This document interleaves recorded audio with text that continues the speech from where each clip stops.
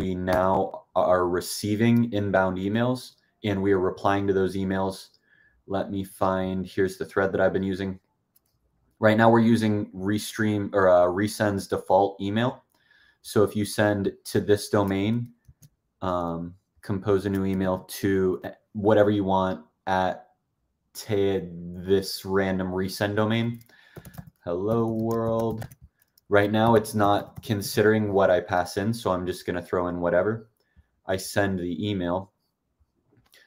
I continue. I'm at a record label. I continue doing my other emails, yada, yada, yada. And then it's usually less than a minute later. It depends on what your prompt is. Something short, hello, Recoup doesn't think very long. But once it finishes thinking, we'll then get a response in here. Now this is using Resend for the client. It is also not hitting our front end to do the generate call. So I've also moved, I haven't moved. I've copied the generate. We already got our response. I copied the generate call over to the API. So this is the big monolithic API endpoint of API/chat and API/chat/generate.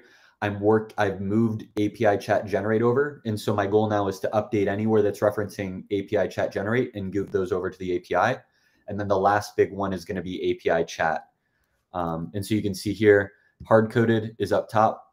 Thanks for your email. That's hard-coded. Account ID is hard-coded. This was just me verifying if an email comes in, we can convert that email address into account ID. And then the account ID is what we use. So that way we get the context of the system prompt. It knew my name. And then it was able to then reply with a basic, right now we've hard-coded into it hello world. So it's just replying to hello world every time, but it is using our AI behind the scenes. My next step is get this to each email thread should be a conversation.